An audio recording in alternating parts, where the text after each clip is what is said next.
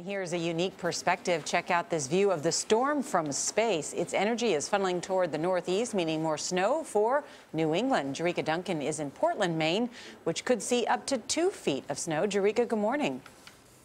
Good morning, Nora. I feel like I'm in a snow globe. Just as Anna Werner talked about the snow here, it is very light. Several inches have fallen overnight. Surprisingly, here on Casco Bay at the ferry terminal, they're still operating. They actually just called it an announcement that they may be suspending service, but people here say they are used to this kind of weather. In fact, this particular terminal continued service through the blizzard of 2013, just 2 years ago, when they got over 30 inches of snow in a matter of 2 days. But all in all, people are staying off of the roads. The governor of Maine declared a state of emergency this morning, so there is definitely an extra added precaution out here. But that wind is starting to whip, even though it's very soft snow. When that wind whips up and smacks you in the face, it definitely stings.